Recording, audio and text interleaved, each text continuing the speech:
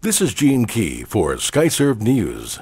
KHOU.com reports from Irving. Irving Police and a Louisville Fire Department dive team pulled a third body from an Irving canal this morning. Police said new witness accounts suggest that there may have been 3 people in the Porsche Panamera before it crashed. A dive team pulled a man and a woman from the submerged vehicle yesterday.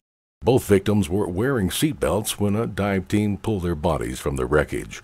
They also said they believe the wreck happened between 2:30 a.m. and 4:30 a.m. Wednesday. Authorities were alerted to the location after a city bus driver noticed damage to a nearby guardrail. The medical examiners released the name of the driver, 41-year-old Ronald Edens. The other victims were identified as Kenneth Lark, 23, and Kat Dubiuclier, 21. Police said they believe speeding was a factor in the crash. Witnesses last saw the Porsche in Dallas hours before the crash with 3 people inside.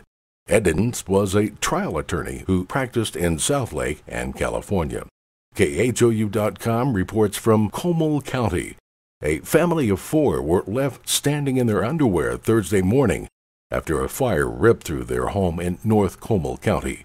Firefighters said the renters were alerted by their barking dogs around 6 a.m. The father, who was in the shower, went outside to see what the commotion was about. He discovered that their Ralph Road home was on fire. The man quickly ran inside and roused his wife and 2 daughters, both in their 20s. Firefighters said the home's wood frame was completely ablaze in just minutes. The family made it out safely, but lost a Yorkie, a boxer, and several puppies in the fire. 2 dogs were rescued. Neighbors brought robes to the family, who fled from their house in their pajamas and underwear.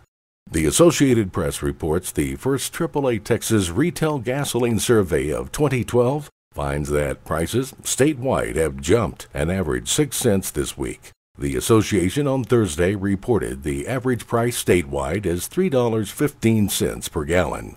Texarkana had the most expensive gasoline this week across Texas at an average of $3.19 a gallon. The least expensive gasoline in the survey was found in El Paso at $3.02 per gallon. If you'd like the latest Texas news on your mobile device, you can follow on YouTube. Simply search Gene Key or as Skyserve News. You can also follow me on Facebook or Twitter.